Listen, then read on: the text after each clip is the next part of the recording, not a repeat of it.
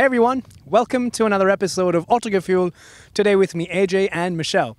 This weekend we are here in the hills just outside of Mainz on a beautiful day, and we have with us the all-new Opel Zafira Life. A new MPV which promises fun as well as practicality. But does it deliver? We'll find out, so stick around.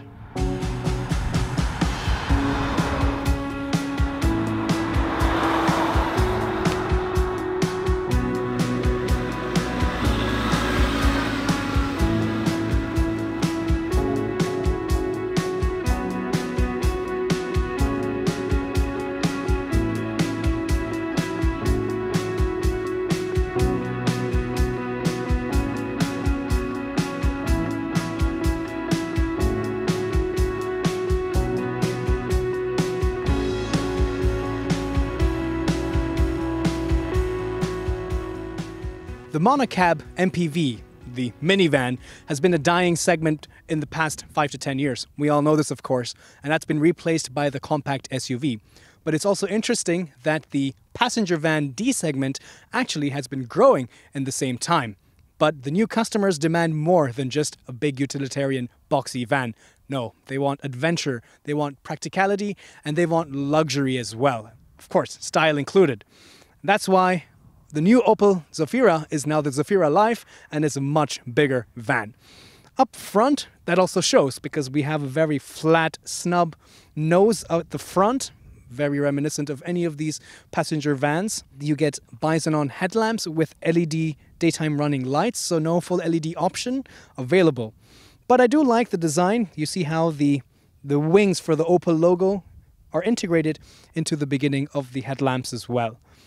Very large Opel logo up front, a lot of chrome accents, again to give that style and that luxury feeling that people expect from the new modern MPV. Further down, very functional air intakes, some more lamps and LED lights, very cool ice cube-like design for these LEDs as well. And a little bit of aggression and a little bit of a sporty touch with the sharp kink at the lower part of the bumper. The Zafira Life is 2.2 meters wide. Depending on the version you get, it is about 1,700 kilograms up to 850 kilograms. This Zafira Life comes in 3 different lengths, built on 2 different platforms, or rather wheelbases, and all of them can be had with 9 seats. The shorter version is 4.6 meters long and comes with the shorter wheelbase. Here we have the longer wheelbase version, and this is the middle level because this is 5 meters long. There's also an elongated version which is 5.3 meters long, but still built on the same platform, or the wheelbase rather.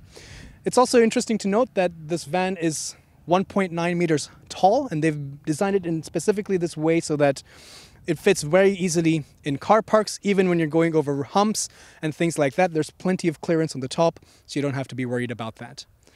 Now this is also a little bit more of a VIP business shuttle trim. This is the version that we have in this dark gray color. So it's again designed to be a little bit more luxurious and as a shuttle car rather than a long distance family van. Up front, we have 17-inch dual tone alloy wheels, which I think go very well with the rest of the color of this van. Very clean, almost bland design on the side. The rear 2 windows, by the way, are completely fixed. As you can see, there are no sections where you can slide, and they do not retract or you cannot wind them down, so it's completely fixed. As we go all the way back to the end of the van, again, very straight cut back. So all in all, it still retains a very passenger MPV-like stance, but with the wheels, that little bit of chrome in the front and this color, it's trying to be a little bit more stylish. The back of the van is again, very bland as well, I think. But in a way, I think it works for this design. It is very reminiscent of the other MPVs or vans in the segment, like the T6 or the Peugeot Traveler. So, very vertical tail lamps, cubic, as you can see, kind of like the ice cubes that we saw up front for the LED lights in the bottom. A large rear windshield. In fact, you can actually open this windshield as well. We'll show you that in a minute because you have the hinges just for that. But the entire hatch can be open. It is quite large, so you have to be careful in tight parking areas that you don't smack into the car on the side or just behind you. There is a reversing camera, although the quality is not the greatest. We'll talk a little bit more about that later on. And a bumper with some parking sensors.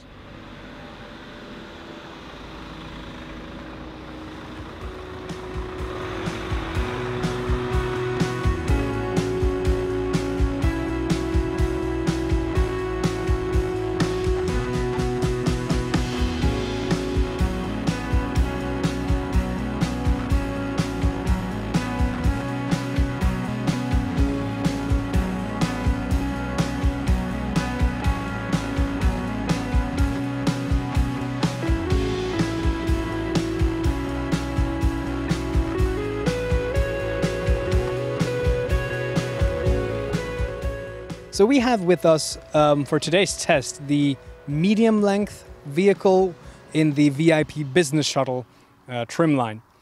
All of these cars can also be had with the keyless entry. So now it's locked. I come close and touch the door handle, the door unlocks. Of course, wow, really tall door. You can see how many different door pockets we have all the way down here, where you can hide some items away. Some more cubby holes down here, one more little shelf up there. The materials, however, are a bit hard, I must be honest, even on the top. And we'll see later on when you're driving that actually you would tend to put your elbow right here since there is no dedicated armrest. And I wish this area was a little bit more plush. But there is some interesting contrasting element like this shiny, glossy metal effect plastic. On the top we have the window controls and the mirror adjustment. If we divert our attention now to the seats, well, depending on the trim line, you have different options. Lower down in the trim line, you do have some fabric options which we would prefer. But here in this version, you do get the animal skin leather, unfortunately. But down here, you can also see that you have different controls for adjusting the seats.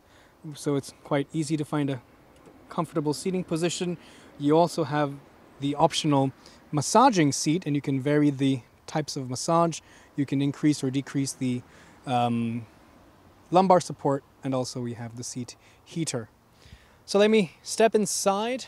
There's a step over here which makes it easier, and a handle, or actually no handle for the driver's seat, which is quite common now, but it is fairly easy to climb inside.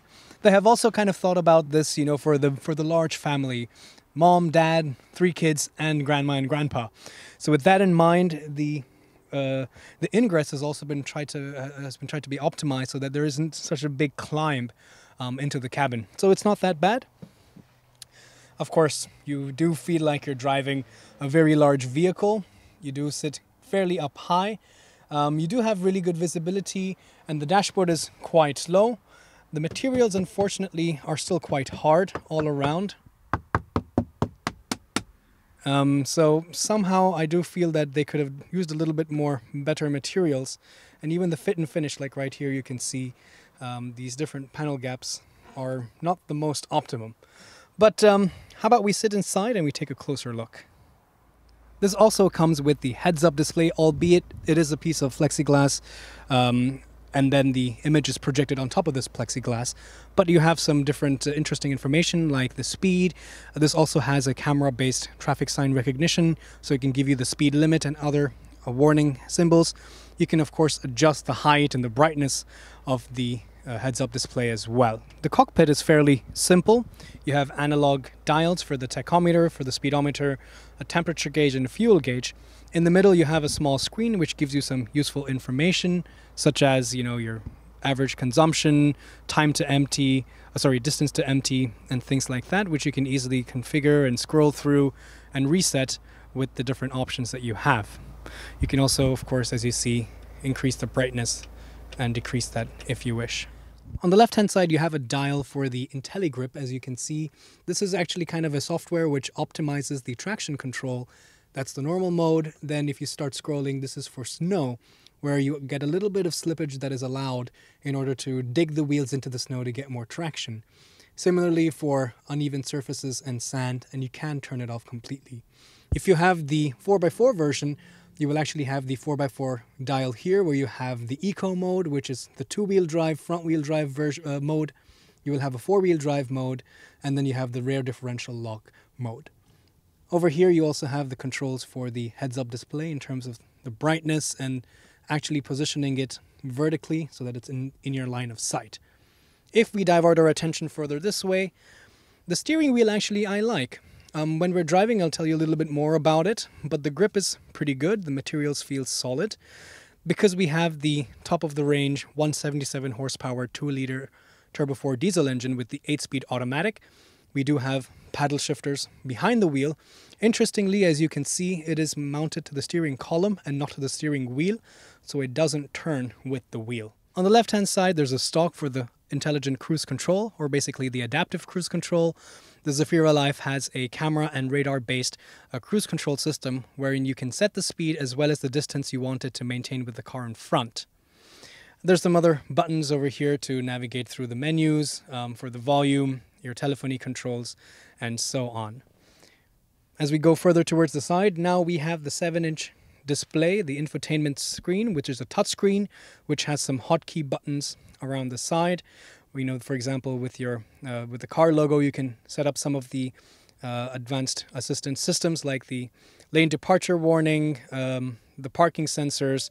There's also a blind spot monitoring system and even a emergency pedestrian safety system where the car will detect if there's a pedestrian crossing in the front and automatically initiate an emergency braking system if you like. This overall system is not the best. Unfortunately, I'm not too happy with it. It is not the slickest to respond, and the screen is a bit small in comparison with the rest of the dashboard.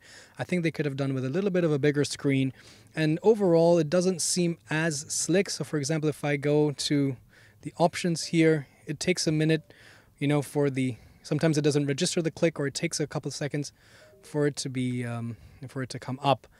But on the whole, it's fairly useful and usable. You also have, as you saw, Apple CarPlay and Android Auto, so you can connect your phone, and that's also quite easy and straightforward anyway. There's also a volume knob and a power button, so it's easy to control that rather than trying to use the touchscreen. Climate control over here. There is two zones in the front and another zone in the back. Very straightforward. You can see there's the buttons for the sliding rear doors, and I'll show you that there's also a cool automatic foot gesture that you can use to open these doors. Start-stop button, a cubby hole to keep your phone, although this is not an inductive charging port. There is one USB port here, but I think they could have provided a few more USB ports.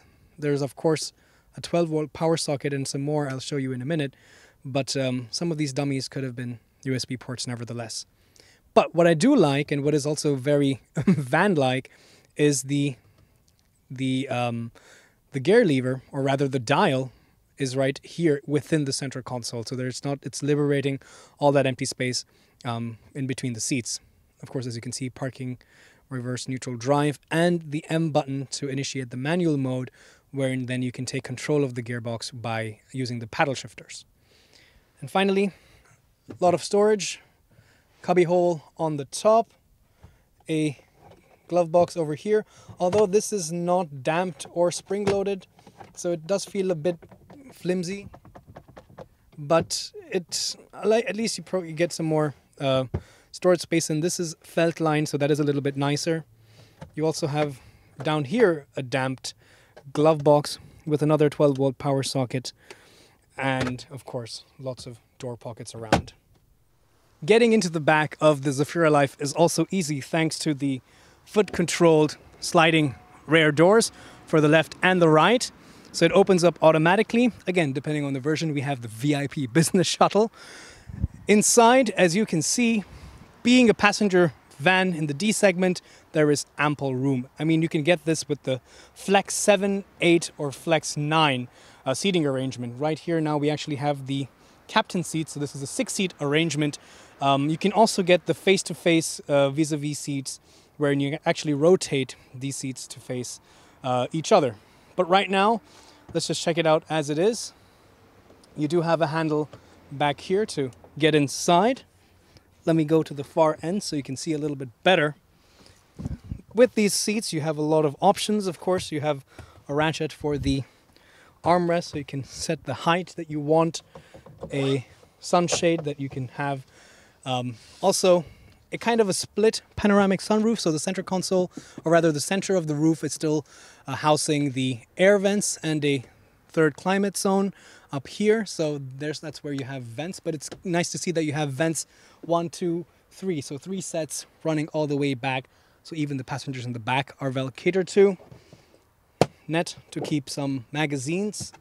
Also a little tray table with a little bit of an indentation to keep a cup, although I'm sure this would not be enough to hold any kind of bottle. It's too shallow. But there's also a little strap, maybe for you to strap the back of your iPad case so that you can watch some TV and some videos on the go. But there's also a center console down here, which comes up like that on its own. Here you do have slightly larger beverage holders, and also if I move my seat back a bit, you can see here there is these tray tables that retract out, and in this way this is pretty useful. In fact, if you do have the seats facing each other, you can have this table in between the 2 seats, or rather the 2 rows, so you have like a table in between the 2 seats facing each other, and that way if it's for work or if you have kids sitting back here and they want to talk to each other or play some games, it's a very nice place to be because you're able to connect with your passengers. Well, apart from that, there are some more storage possibilities, like down here, a very cavernous and deep storage area which also can be covered away. There's also a 220 volt plug socket, so you can charge your laptop. Depending on the version you have the option of having these plug sockets in other areas of the van, so it's easier to access. All of these seats and even the center table console are all on these railings, as you can see, so it's very easy to slide them forward and backwards and set them in a position where you can find them the most useful. And of course these seats can also be reclined a little bit so that the passengers find a comfortable position, and with one switch very easily tumble it so that you can access the 3rd row. So back here, same thing, the seats can also be slid forward on these railings to liberate more space for the luggage compartment area. You can also recline the seat a little bit more. There's also this grab handle to get inside, making it easier. Air conditioning vents as well as a light. And some of these kind of these dummies that you see here, for example, could have the 220 volt plug socket, so it's easier to plug in your phones and your smartphones and chargers for your laptop. But you also have a 12 volt power socket regardless. So there's plenty of versatility and adaptability to really use the space back here really well. Of course, you have up to 6 ISOFIX anchor points, or rather seats with ISOFIX anchor points. So if you have a very large family, you have plenty of places. As you can see, all of these 4 seats have ISOFIX points, but all the versions have plenty of them. So it's really easy to cater to all of your family needs. AJ, can you open the trunk, because I forgot my sunglasses. You forgot your sunglasses. Did you leave them on the parcel shelf? Yes, I did. Well, thankfully the Zafira Life has the ability to open just the glass and not the entire tailgate, and you can retrieve your cameraman's sunglasses that he forgot. Thank you. But of course you can use this button down there to release the entire tailgate. This is quite massive, so you have to be pretty careful when you're opening this in car parks. But depending on the way you have your seats configured, the maximum amount of volume with this medium length on the longer wheelbase version of the Zafira Life, you can get up to 4,200 liters of trunk space. That's plenty to carry all the different items. I have been quite generous with the leg rooms that I'm providing for these 4 seats. That's why there is not so much space down here. But just to give you an idea, a standard cabin baggage would fit in, flat and sideways within the back of this trunk. But of course you do have the ability from back here as well to slide the seats forward, and that way you can liberate more volume without having to step back. There's some lights over here, but very simple, plain loading area. There's nothing below this, but you do have some anchor points, and you have the option to use this to access the spare wheel. You can make that drop down. On the whole, because it gives you the flexibility to do what you want with the space, I like it, you know. If you don't need to have so many spaces, so much space for the seats, or if you don't need so many seats in the first place, you can get rid of them, move them forward, and then use this as a van to carry your mountain bikes, your tents, any large items, your surfboard. So it is a very versatile lifestyle vehicle. This is a 2-liter turbo 4-cylinder engine. It can be either had in the tune of 150 horsepower, metric horsepower, or PS, or 177 like the one we have right here. You can also get a smaller 1.5-liter turbo 4 diesel engine, which can be either had with 102 horsepower or 120 horsepower. All of these engines and tunes can be had with the 6-speed manual transmission, but the big one, the 177 like the one we have here, comes coupled with the 8-speed torque converter automatic gearbox. They are all transversely mounted and go only to front wheel drive. But you can also get the D'Angele 4x4 conversion for this van, wherein you would have the on-demand coupling, which would provide torque and drive to the rear axle, thus making it a 4-wheel drive vehicle. All of these engines are Euro 6 detemp ready, so that means that they also have a lot of after treatment for the exhaust gases to reduce the carbon monoxide, and a lot of other filtering systems, so they are future ready. But if you don't want a diesel engine, you can wait till 2021 when they will have the full electric version of this vehicle. We're going to start off our drive with the new Zafira Live out on the highway, so we can test the mannerisms of this large passenger van, where it will probably spend the most amount of its time. So first of all, let's talk about the engine, and a good way to test it is now coming onto the on-ramp up into the highway to see how much acceleration we can get out of this 2-liter engine. Put my foot down, the 8-speed automatic shifts fairly quickly and smoothly. There's pretty good torque to push you forward and to get you up to speed without too much of a fuss. If you do wish, maybe on a little bit more of a twisty road, even though this is a big van, you can have it in the manual mode, wherein you can quickly shift up and down with the paddle shifters that you have on the steering column. And I must say, it does shift pretty quickly and very seamlessly. We'll see if there's an opportunity to test this out in a little bit more detail further on. Apart from that, the engine itself is very smooth. The engine has been designed, this 2-liter engine, with also has things like variable geometry for the turbo. It also has a balancing shaft, so that it is a little bit more refined. It is not as grumbly as you would generally think, or general diesel engines sometimes tend to be. That way it's pretty good. These very large rear view mirrors also give you plenty of view out the side because they're slightly taller, so it provides pretty good visibility. In terms of visibility in general, of course, there's very high seating position, pretty large windshield up front, really tall windows, a large tailgate in the back, so there's plenty of visibility all around, so you can place this car very easily.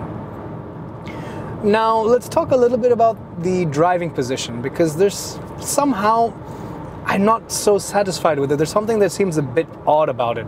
First of all, my knee is constantly hitting the center console, which initially I felt, okay, is uncomfortable, but now I'm kind of using it as a way for me to rest my leg against that, which is pretty comfortable in the end. But just you test that out and see how you feel about it when you do a long test drive. But the pedals, especially the brake pedal, seems a bit too close to me, because now I have the seat in a little bit of a higher position, so I can see out front much nicer and much more easier. And then the the accelerator pedal is positioned really well. It's right at the tip of my foot so I can comfortably manipulate the throttle, but the brake pedal is significantly further back and higher than the throttle pedal. So I kind of have to, it's a bit of a twist that I have to perform in order to get my foot on the brake pedal, and consequently I end up hitting the brakes a little bit too hard than I would have liked to, and kind of starts jerking the car because I'm braking too hard. So I don't know, maybe it's something that you can get used to, but I don't think it's that ergonomic. I think because it's a bit too close forward to me. Similarly, the steering wheel, for some reason, you know, I've spent some time trying to figure out if it was something that I was doing wrong, or if I was, you know, perhaps, you know, sitting in a different position.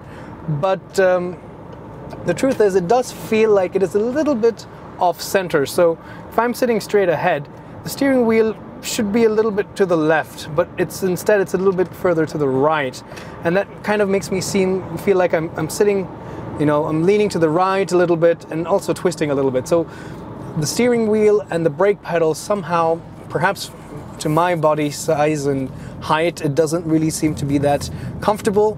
I can probably try to spend more time with the seat and try to fix that, but I would recommend that you check it out as well.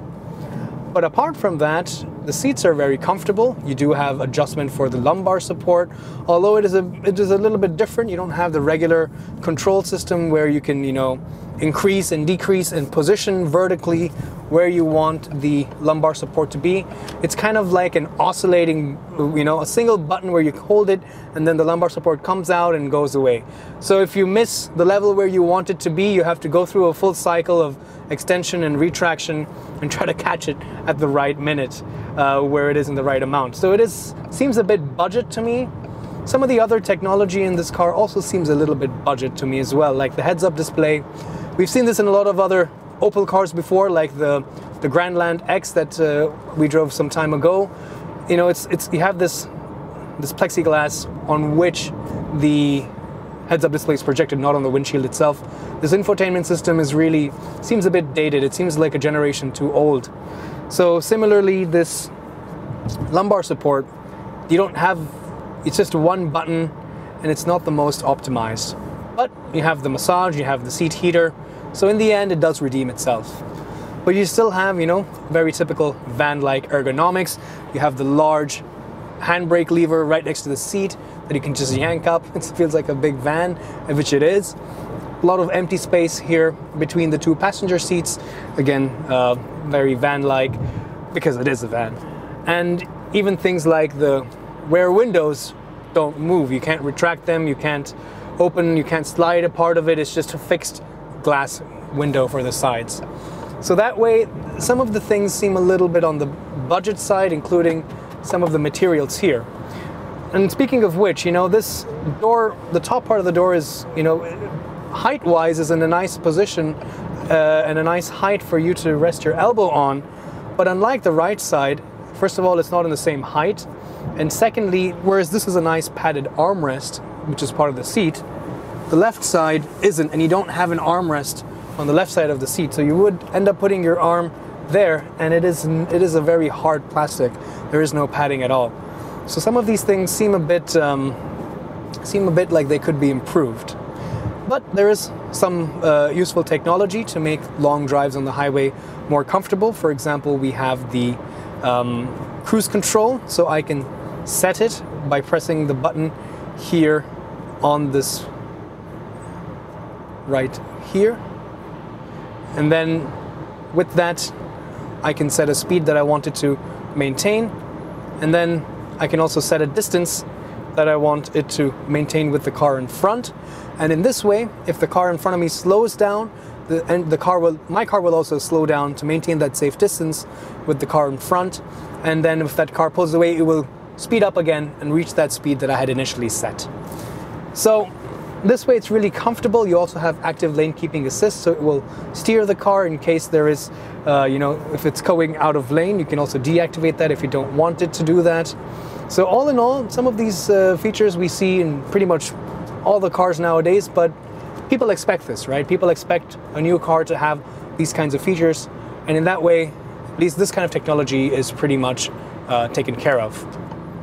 There are also some other features, like for example, you have the SOS button, so you have the connectivity, where if you're in an emergency, you can use that button to signal for help directly without having to use your phone or something like that. It also has traffic sign recognition with the camera, which you can see on the heads-up display, so you can see in your line of sight how fast you're going and what the speed limit is, which is really nice. The steering wheel itself has a very slow rack, which means that it is a very slow reacting steering wheel. You do have to turn quite a bit for you to get any kind of steering input. But the plus side is it feels really planted on the highway and on open roads, because even a small movement doesn't really upset the stability of the car. Speaking of stability in general, it is very planted.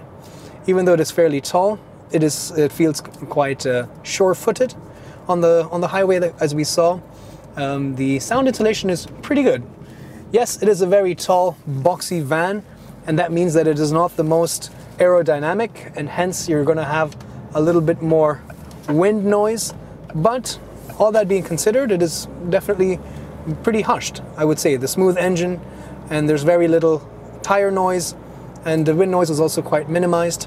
In fact, Opel has done quite a lot to try to minimize the sound overall. They've added a lot of padding and used special acoustic glass in order to reduce the NVH levels, which is the noise, vibration, and harshness levels within the cabin. So on the whole, it is pretty good. I'm getting about 7.3 liters for 100 kilometers, which is a number that I would expect from this diesel engine. So it is pretty efficient as well. And like I mentioned, if you do want to take control with the paddle shifters, you do have that ability. And the 8-speed automatic is really quite smooth. I'm actually quite happy with this 8-speed torque converter. It is very slick and very subtle. You barely notice that it's changing up and down. Around this bend over here, just at 70 kilometers per hour, of course I do feel quite a bit of body roll, but that is to be expected. But again, because of this tall body, you do get really good visibility. It takes a little bit of getting used to, with the larger amount of steering input that you have to provide. The brakes are also pretty good. You have disc brakes all around, and it's pretty sure-footed. It's a very gradual bite, albeit the pedal placement, like I mentioned earlier, is not the best. In terms of maneuverability, you do have you do have a backup camera and a top-down camera, but here as well, the technology just seems a little bit on the budget side. It's the graphics on the display for the backup camera is, again, a generation too old, and even the top-down view is some kind of like a, it doesn't have a live top-down view. It kind of records the area behind the car as you back up, and then tries to render that visually around the car. It's hard to explain, but the point is, it's not the best system out there. It seems a little bit budget. So I don't know why they've skipped out on things like this. Yes, it is a much more affordable proposition than, say, the T6, but I think they could have gone that little bit extra, or given you the option as well to upgrade to some more advanced systems for this kind of tech. But on the whole, the seats are comfortable, the suspension is also very compliant, allows for enough roll, but at the same time maintains some rigidity at least and some stiffness. The engine is really responsive. I think the engine and gearbox combination so far is my favorite part of this car. Steering rack is, like I mentioned, a bit slow, and technology could have been a little bit better, but on the whole, for a family car, this is definitely a great alternative. Let's also take a look at how the van is to drive in city spaces. Although it does seem fairly big on the outside, and definitely it is a pretty big car, the volume that you feel on the inside is just because of the very clever boxy packaging. And on the outside, it is actually fairly reasonably sized, and it is fairly easy to maneuver. So in these beautiful, narrow little village streets here near mines, it is fairly easy to maneuver. I've never found, like for example, there's a big tractor next to me. There's plenty of room, no problem at all. By the way, this does not have the steering intervention. I just checked again. This just has a lane departure warning alert system. But even in the city, this engine is always maintaining a low RPM. It's got a very very supple throttle response. It's not necessarily very sharp. And the gearbox is also very smart. It shifts up much sooner. So you get pretty good mileage. Even in city speeds like this, I'm still getting about 7.7 liters for 100 kilometers in the city. So it's a pretty frugal engine. The steering, however, because it's a slow rack, first of all, it does feel a little bit heavier, and you just have to be aware that if you're going to be doing a lot of steering, it can feel a bit heavy and a little bit laborious at times.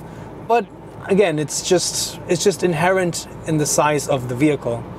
But that being said, it doesn't weigh that much, so it does feel very easy on its feet. It doesn't feel like it's going to bulldoze something. You can also see the lane departure warning beeping. Sometimes it beeps unnecessarily, so it's not the most perfect system, but it is definitely useful. A nice alerting system as well when you're on the highway to make sure that if you're distracted by, again, if you have 6 kids in the back, you're not losing your focus on the road, and it's always there as a safety net for you to fall back on.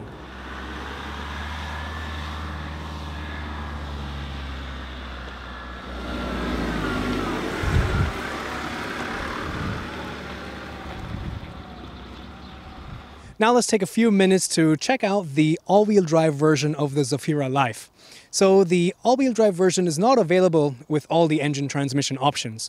So for example, you don't get it with the 8-speed automatic.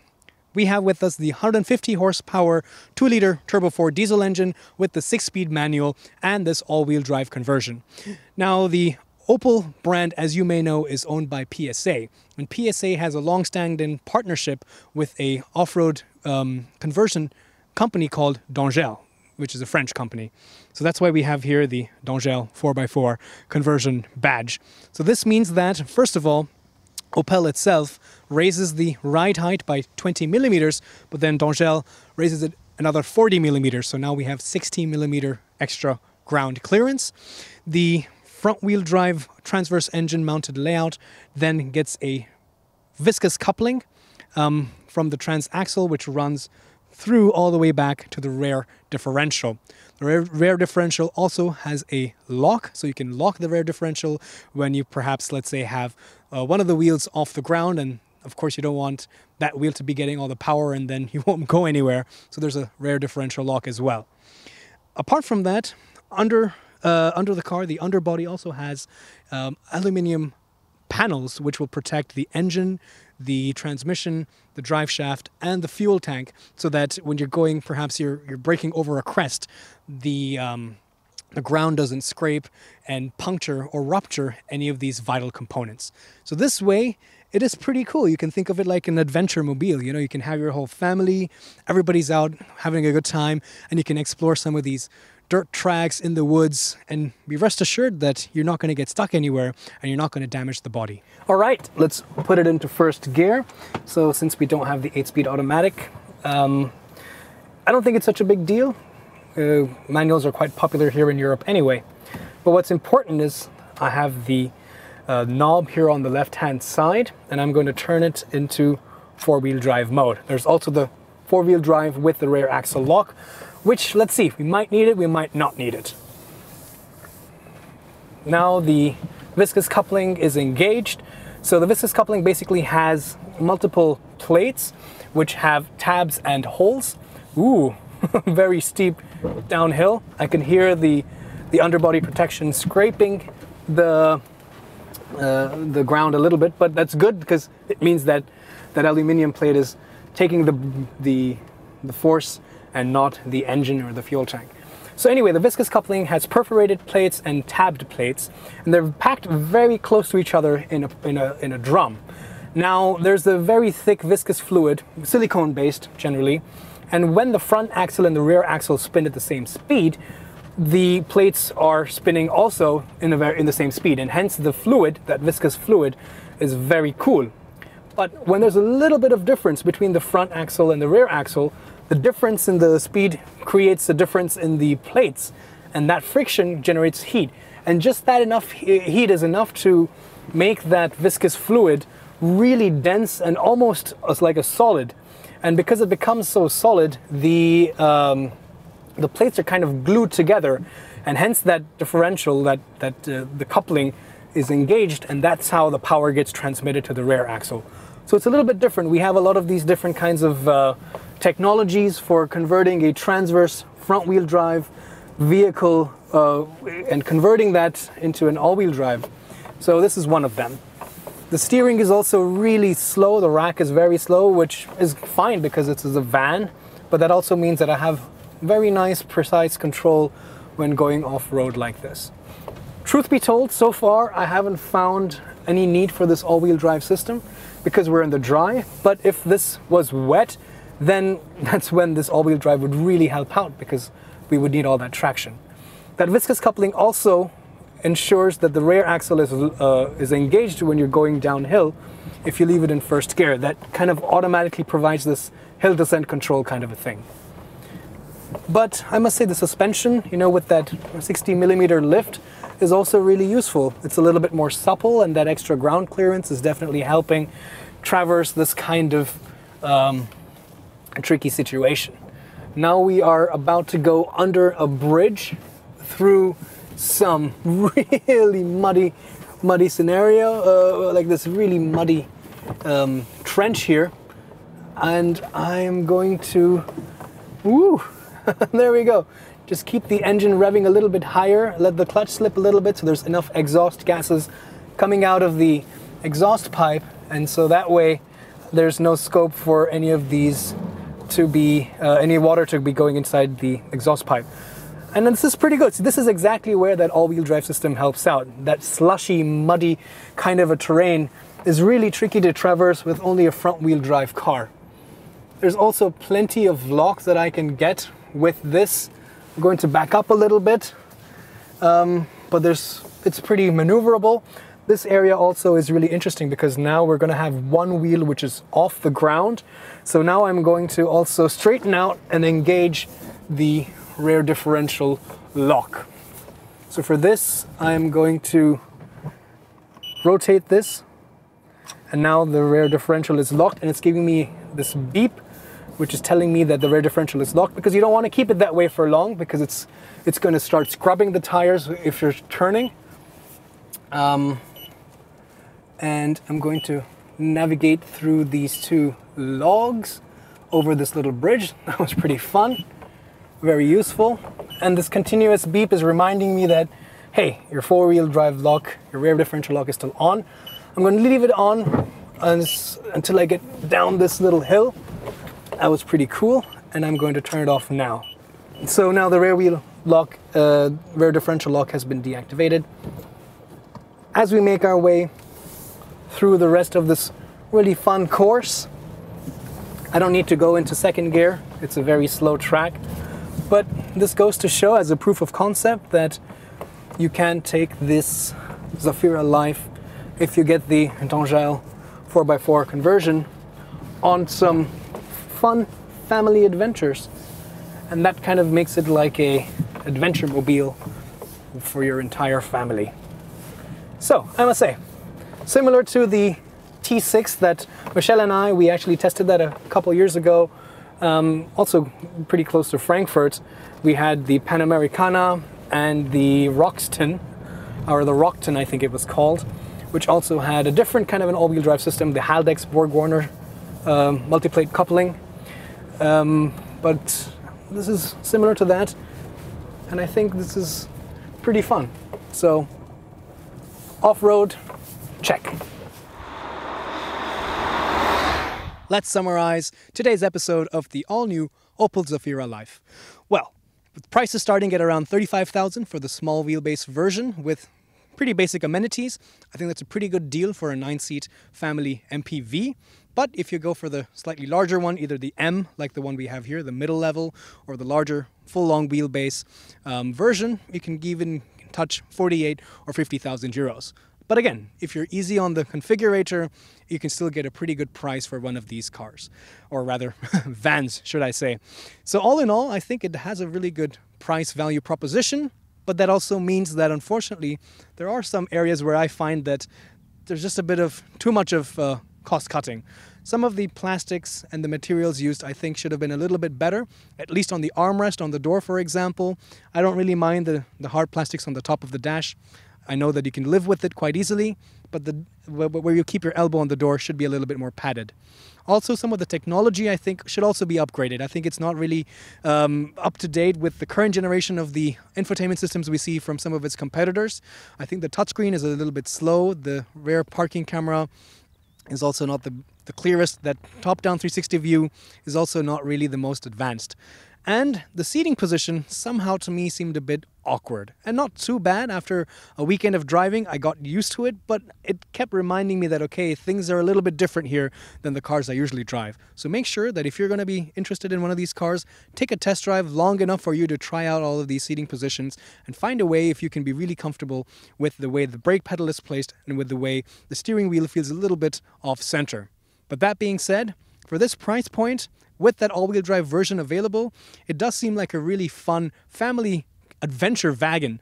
And I think that's what is also really appealing about vehicles such as this. On the other side as well, for having a very luxurious VIP business shuttle like the one we have here, I think it also has a great market for that as well. I'm curious to see how well these sell. Let me know what you think in the comments below. As always, thanks for watching. Subscribe if you're new here. Follow us on Instagram and Facebook. And I'll see you guys next time.